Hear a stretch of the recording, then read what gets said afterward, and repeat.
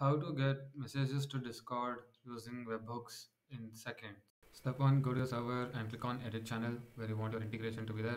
Then click on integrations and create webhook, and automatically it is going to create a webhook. You can just name it anything, and you can also give a profile picture for it if it is required, and copy the webhook URL, save the changes. Now it's time to try it out on the browser. So let's replace the template here with the URL which we copied earlier, and let me copy the example body request and let me hit try it, and within a second I've got the success message here, and we can see in the Discord that we have received the message from the cat bot, and that's it. If you like the video, please like and share, subscribe it, and don't forget to check out Live API, super convenient API docs generation.